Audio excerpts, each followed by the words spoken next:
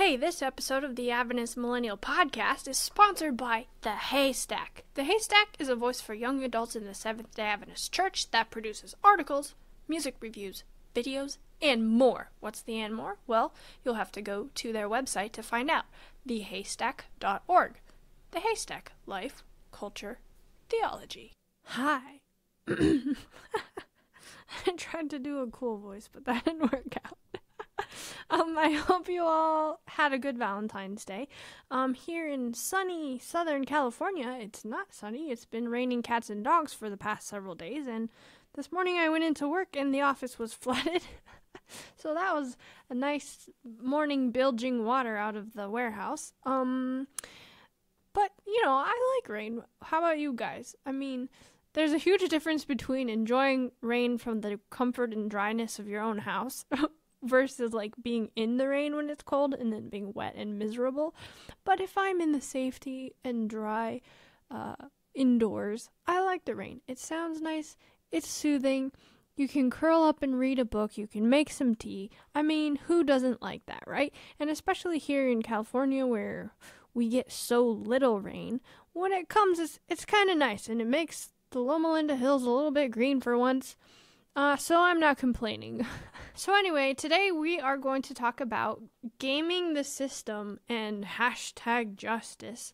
And then after that, we are going to talk about love versus isolation, apropos, since yesterday was Valentine's Day, and the Trinity, per your Instagram requests. Thank you for those of you who suggested topics on Instagram.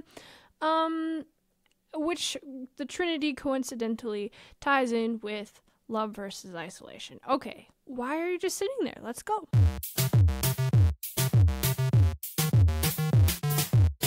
Now, to start out, Jose, shout out Disruptive Adventism Podcast, posted a question on Facebook the other day, and he phrased it as whether sensible knavery is evil.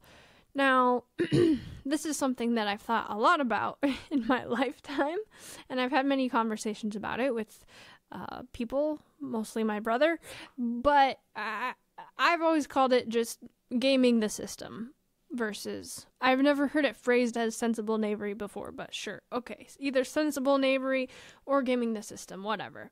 So anyway, basically the idea is that if a system is rigged against you, the question is it wrong to game that system? To, I guess, even the playing field a little bit. Basically like shaking the arcade machine until quarters come out as a kid. No, I never did that. I did that. We did that. But yeah, that's the basic idea. So I've never really had a huge problem with this in my life. I mean, to a certain extent, there's a certain pride in it, right? If you are clever enough to game the system. Like, for example, one thing that I never felt guilty about, but wondered if I should feel guilty about, was back when I was in college, we had season passes to Universal Studios. And so it was before I had finished college, but I wasn't in college at the time. I was just kind of, goofing off. And so we had plenty of free time, and we would go to Universal Studios. I don't know. How often did we go? Once a month or something? We went a whole bunch of times that year. At Universal, if you've never been there, you can buy a meal bracelet so that for a certain amount of money, I don't know, like $80 or something, was it that expensive? How much was that thing? Anyway, it was more expensive than you would want to pay for a meal. But if you had that bracelet, you could go to any restaurant in the park and get a free meal because you had bought this bracelet. Kind of like an all-you-can-eat thing. So we gamed the system by just keeping the bracelet. And every time we went back to which I don't think you're supposed to do. Every time we went back to Universal Studios, we put it on a little bit loose. We just slid it off. It was one of those, those camp bracelets that you get when you go to summer camp. It's like that unterrible plastic stuff, and it like snaps on. So really the only way you're supposed to get it off is to cut it off. But then if you put it on loose enough, you can slide it. Anyway, so that's what we did. And we were like, look, it's justified because the food inside the park is so outrageously overpriced that they can't expect anyone to actually pay for it. And then 2, the bracelet itself was wildly overpriced for the amount of food that you would eat in one day. And then 3, they took no precautions to prevent this from happening. Like you would think the first time we did it, we expected, they would have like a different color for different days, or they would have a date stamped on the bracelet or whatever. But no, it was just an orange bracelet and we could use it every time we went there. So this was an example of gaming the system that we felt was unjustly overcharging us for food that we didn't even want. Actually, just kidding. They had Panda Express in that park, and I always like Panda Express. But the point is, the pizza was gross, though. The point is, they were overcharging for the food, most of which they were just going to throw away anyway at the end of the day if it didn't get eaten or bought. So what's the problem with us gaming the system and reusing our bracelet? And no, I never felt really guilty about that at the time, and then for many, many years I never did.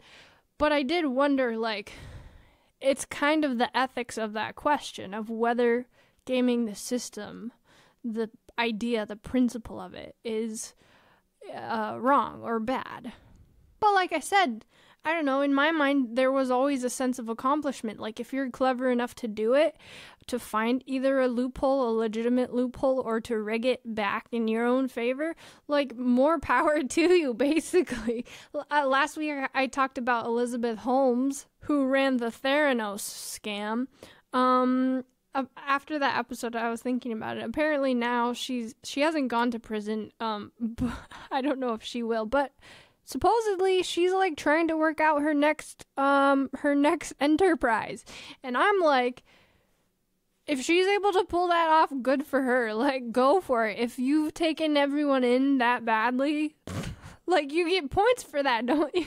I don't know.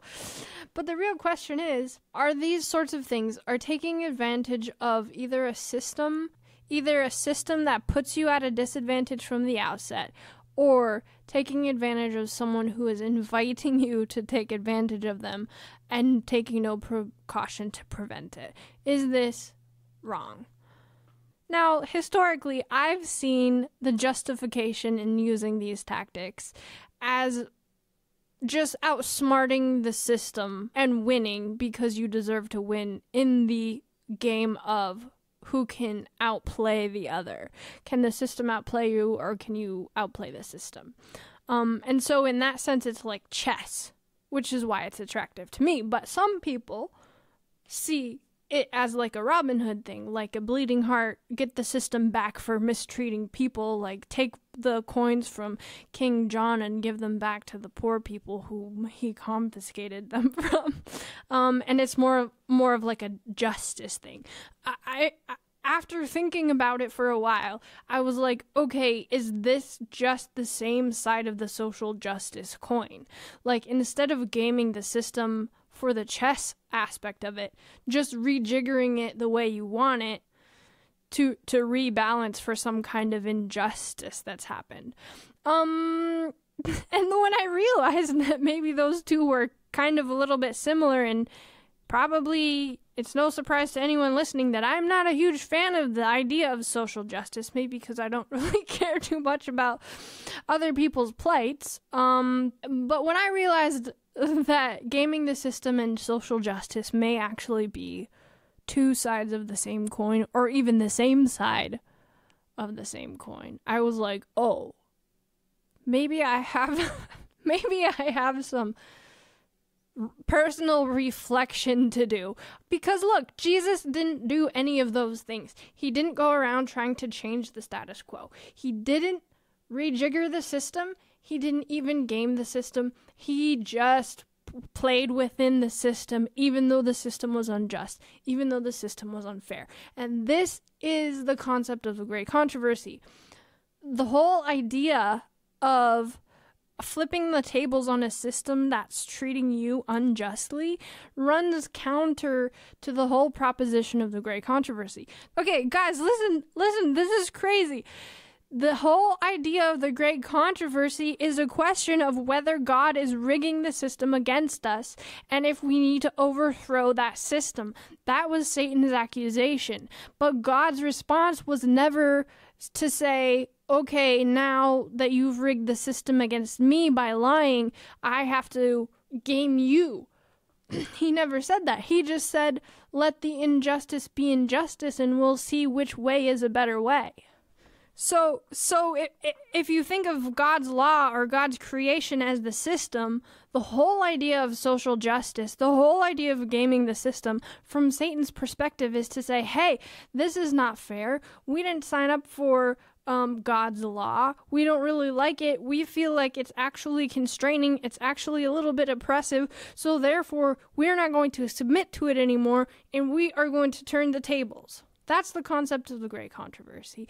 And everything that God has done and everything that Jesus has done since then has accepted the fact that you are not going to eradicate the desire to cause injustice from other people's hearts. You're never going to get rid of evil in the world. You're never going to fix broken systems. You're never going to eradicate all bad systems. So what's the point of trying to do it?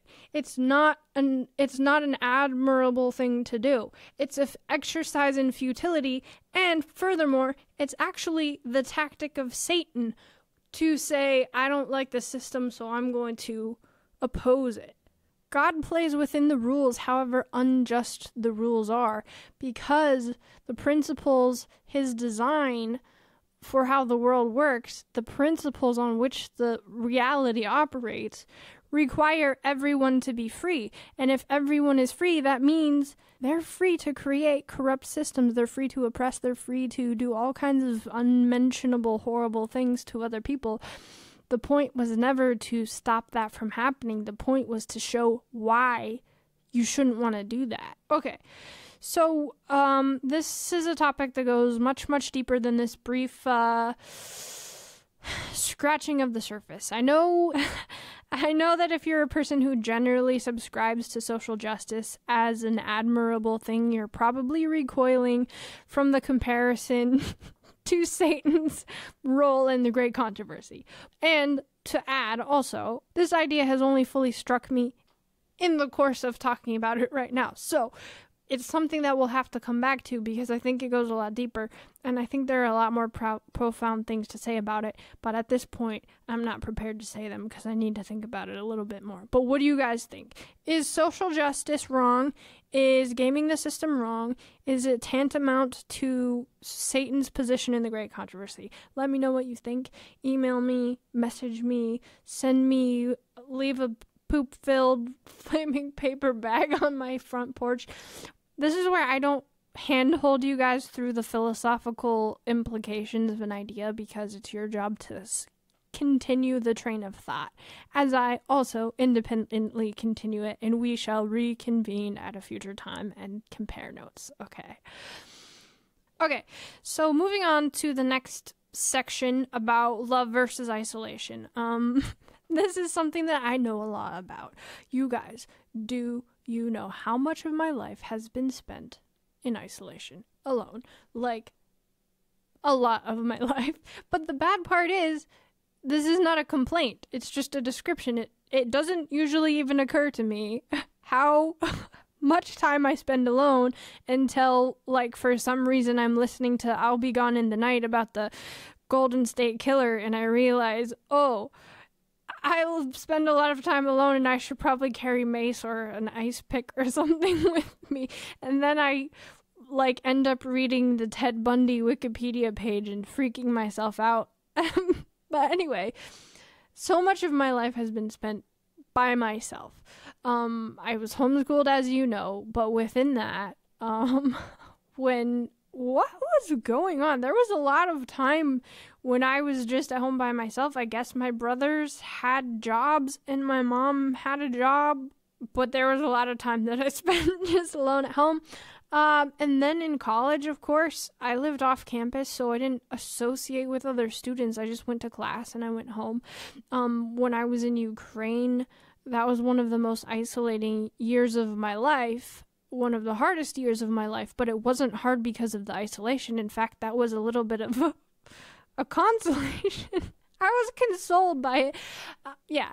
And so now I live alone. I spend most on the weekends. I still find that I don't really particularly want to see any people, even though I don't really see any people during the week. I would not be surprised if legitimately more than half my life has been spent alone. So anyway, I don't really have a problem with this most of the time. It gives me plenty of time to think, and when I get around other people, I just feel irritated most of the time.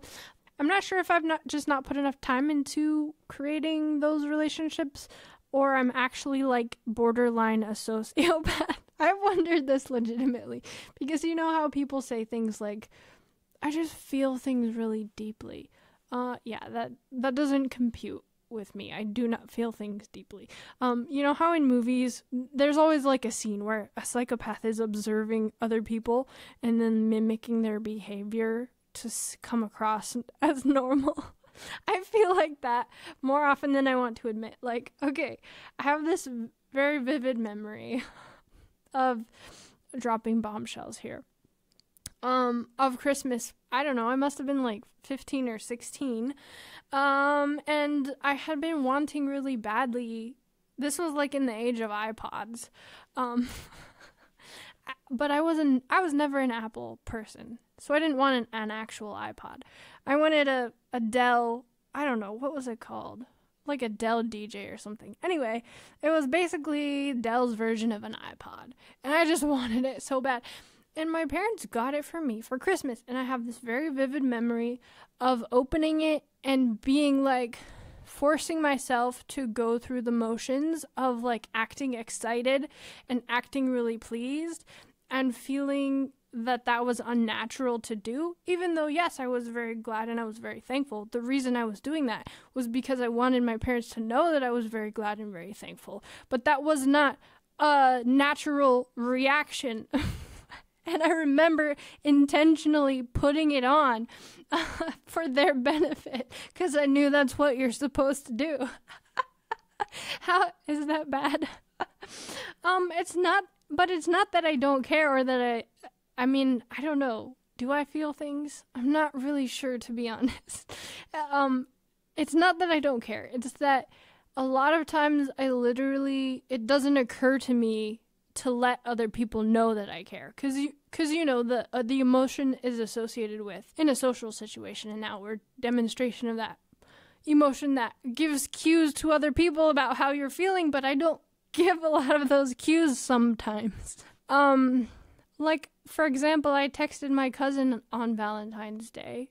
Shout out if you're listening to this. She's probably not listening. Anyway, I was just asking for a recipe. And then she texted back like, Happy Valentine's Day. And I was like, oh yeah, that's a thing that people do. They acknowledge holidays and other people's emotional states and things like that. It's like this stuff just doesn't even cross my mind. But anyway, my borderline sociopathy is not the point of this. That's not what we're talking about. Okay, so back to the point. You can't love in isolation. So you have to have another person to interact with because love is something that's going from you to someone else. And so thinking about the Trinity, this plays into it because we all know, if there's one thing Christians know or that Christians say, it's that God is love. But what does that mean? Like, let's say before time was established, when God was just God, living in infinity by himself, can he really be love if he's just by himself? Or did he only become love when there were other created beings to love? Well, the Trinity, of course, answers this question. And the first time I heard this explanation was from David Ashrick. He did several sermons about it. And it really clicked for me when he described it. And I've heard other people describe it since then, and I think this is a really good point. God is triune. God is three. Father, Son, and Holy Spirit, because in order to be love, he must be. Because like I said, I have great experience in the inability to love in isolation, so I should know if God was just by himself, who could he love? How could he be love? Okay, and it had to be 3. It couldn't be 1 or 2. It had to be 3, because in order for there to be complete selfless love, which is what God is, you have to constantly defer to the other 2. So if you just have 2 people, they can both be so enamored with what they're receiving from the other person that it can still be selfish. So when you have to defer to the third person, that creates the social dynamic to love outwardly and the requirement of selflessness. So it's not selfish love, it's not selfless isolation, which I don't know if that's a thing, but it's selfless love because you have at least 3 entities or 3 people who are constantly deferring to each other. And this is the model that I talked about in every episode of this podcast, in which harmony cannot exist unless everyone is being selfless. I think this is a really amazing and incredible explanation for why God is 3 persons. And it lends to the idea that Jesus really was showing the example of God's character when he refused to do anything selfishly on earth. And for us to not be able to transfer what he so painstakingly demonstrated on earth to who he was trying to demonstrate on behalf of, God, the rest of the Godhead, I think it's something that's very beautiful that we're horribly blind to most of the time. So the idea is that there are 3 people in the Godhead, and they all are infinite beings who live outside of time, who have the same power, the same character. They're not the same person. They're 3 different people, but they're unified in their mission, their goal, which is to serve selflessly, and they're unified in their love for humanity. Because they demonstrated amongst themselves, I think it lends credence to the idea that we can trust them to demonstrate it to us.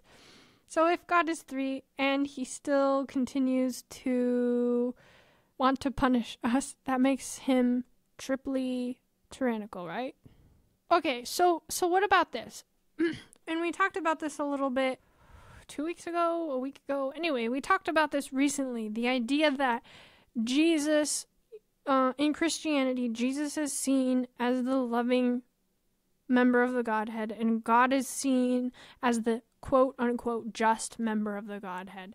But think about it this way. If you had 3 beings where one was vengeful and the other was meek and mild, how exactly would that work? I mean, I guess you would argue that Jesus doesn't sin, so God doesn't have any reason to want vengeance on him. But isn't vengeful, that makes them different in character. And it doesn't work. They all have to be equally willing to sacrifice for the others in order to maintain harmony. This was even modeled with Adam and Eve in the garden, because you had Adam and Eve and God, and they were all meant to selflessly love each other. But obviously, Eve broke the chain when she selfishly ate the fruit, and it's just been devolving ever since. And we've been flying out in space, not understanding the dynamic of the Trinity and not understanding what it means to really love selflessly. So there you go. From my isolated tower of solitary existence, I just want to say, all you people listening out there, I love you. Have a good weekend.